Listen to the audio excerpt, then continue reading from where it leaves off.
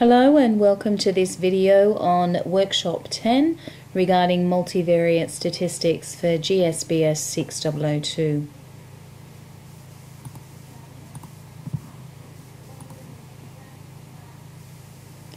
The questions that we'll be addressing in this video relate to the Real Estate XLS data file. They are questions 6 and 7 from Workshop 10. For question 6, we have a customer would like to know which variables are significantly related to the price of a house. She wants to estimate a model to determine whether age, condition, fireplace and house area can predict price. Using the data provided in the Real Estate XLS data file, answer the following questions. The first question, part A, is to state the null and alternative hypotheses. The null hypothesis here would be that there is no association between the age of a house, the condition of a house, whether it has a fireplace, and the house area and the house price itself. Our alternative hypothesis would be that there is an association between the age of a house, the condition of a house, whether it has a fireplace, and the area of a house and the house price. For part B, we need to identify the appropriate statistical test required to test this hypothesis. As we are testing for a linear relationship between one dependent variable, that is the house price, and the several independent variables, age, condition of the house, fireplace and house area, we must use a multiple regression. For part C, we are required to write down the regression equation. But before we can do that, we really need to perform the statistical test in Excel. So if we flip over to Excel, here is our data. We need the price of the house, we need its age, its condition, whether it has a fireplace, and the house area. So if we copy these columns and paste them into a new worksheet, and then we can perform our multiple regression. So we will need to choose data, data analysis, we need regression, click on OK. Our Y input range, that is our dependent variable, is the sale price, so we highlight all data in that range. Our X variable is our independent variable, so age, condition, fireplace and house area. Highlight all the data there. We want to maintain a confidence level of 95%, and our output range we'll put up at G1. We then click OK, and this is the results of our multiple regression. The first thing we need to look at is our significance F to see whether the model is actually valid. The significance F has a p-value of 0, so our model is okay. Next we look at our independent variables, and just for clarity I'm going to copy and paste the variables down here. So our age variable has a t-statistic of 2.22, which is greater than 1.96, and it has a p-value of 0.02. which is also less than 0.05. So therefore that variable is statistically significant, or has a statistically significant impact on sale price. Condition has a t-stat of 3.92, which is greater than 1.96, and a p-value of 0. Therefore that variable is also statistically significant. Fireplace has a t-stat of 0.58 and a p-value of 0.55, so neither of those are statistically significant. And our house area has a t-stat of 35.37, greater than 1.96, and a p-value of 0, so that is definitely less than 0.05, so that variable is significant. So age, condition and house area are all statistically significant variables. So if we were to now write the regression equation, we would have sale price is equal to our y-intercept. So our y-intercept is up here. It is negative 86,519.02 We then are going to minus our age coefficient, which is 148.96 times age. We then add our condition variable, which is 24,809.72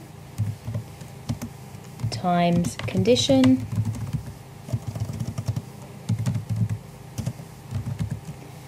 Then we add our fireplace variable, 2,897.20 times fireplace, and we add our house area variable, 1,427.27 times house area. Okay, so that is our regression equation. The next thing that we need to do for this question is we need to provide both a statistical and non-statistical interpretation of the output. So I would say that a multiple regression was used to determine whether there is a relationship between house price and 4 independent variables: age, condition, fireplace, and house area.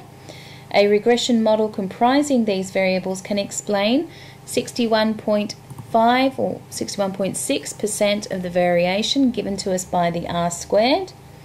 These significant explanatory variables are age with a t-statistic of 2.22 and a p-value of 0.02. Condition is our second with a t-statistic of 3.92 and a p-value of 0. And house area with a t-statistic of 35.4 and a p-value of 0. Therefore, the age, condition, and house area all explain the price of the house. If we move on now to question 7, question 7 asks, a customer would like to know which variables are significantly related to the advertised price of a house. She wants to estimate a model to determine whether age, size, land, bedrooms, and waterfront can predict price. So using the data, answer the following question. So we need to state the null and alternative hypothesis.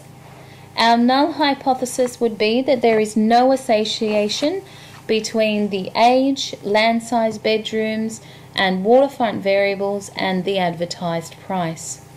Our alternative hypothesis would be that there is an association between the age, land size, bedrooms, waterfront, and the advertised price.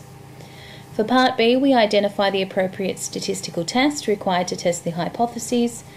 As we are testing for a linear relationship between one dependent variable, being the advertised price, and several independent variables, being the age, land size, bedrooms, and waterfront variables, multiple regression is the most appropriate test.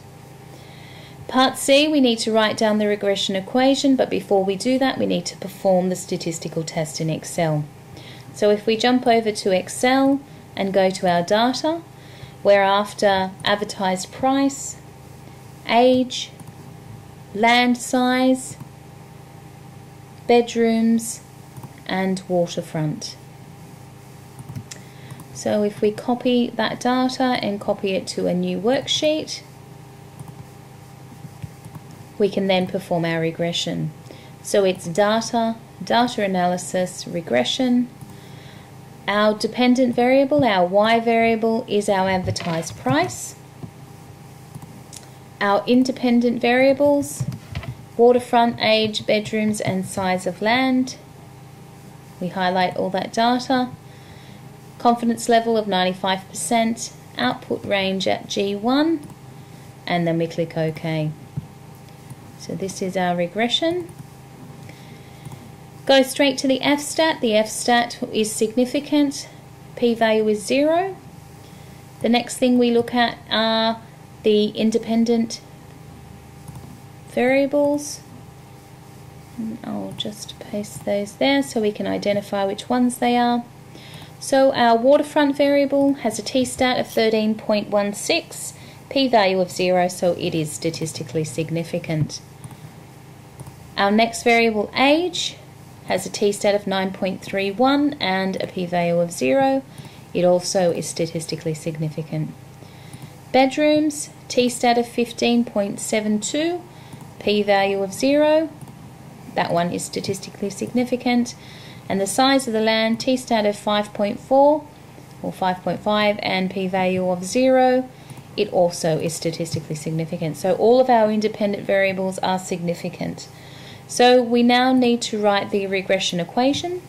So our dependent variable, advertised price, is equal to our y-intercept, being up here, our 61,484.87, plus our waterfront variable, which is 369,485.73